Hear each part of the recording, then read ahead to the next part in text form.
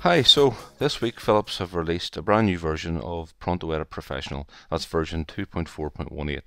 So head over to the Philips Pronto website. It needs a registration, but it's free, and grab the new version of the editor software. You'll also need to grab the new firmware while you're there. That's the new firmware for the TSU9600.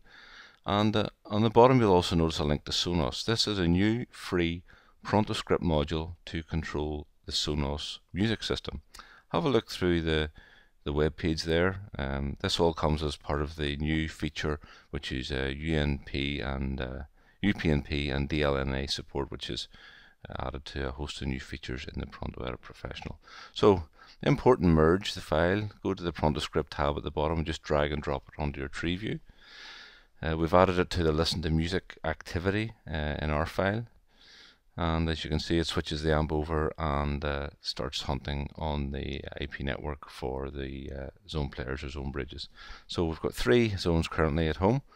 It doesn't seem to pick up the zone name, just identifying them by IP address.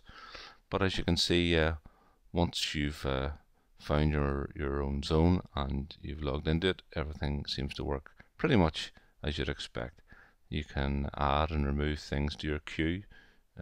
Change zone players. The album art does appear, it takes a little second to appear. Next track, previous track, all that stuff seems to work pretty well. What doesn't work so well is anything in the search side of things, anything intensive.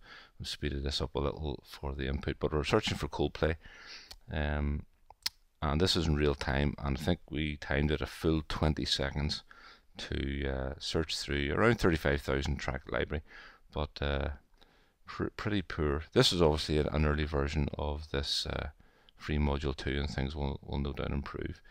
But eventually, 20 seconds later, boom, we found the artist. Now, just to give you a comparison, here's the same search on the desktop software, on the Mac in this case. Coldplay, boom, instantaneously found it. There's your results. So, not really sure what's going on, but it's much slower. There's the same results found on the TSU. You can notice that the scroll wheel works there as well. So there you are. It's free, I suppose. You can't knock it. It's never going to replace your proper Sonos controller, though. Remember to pop over to automatedhome.com and check out the rest of the details. Thanks.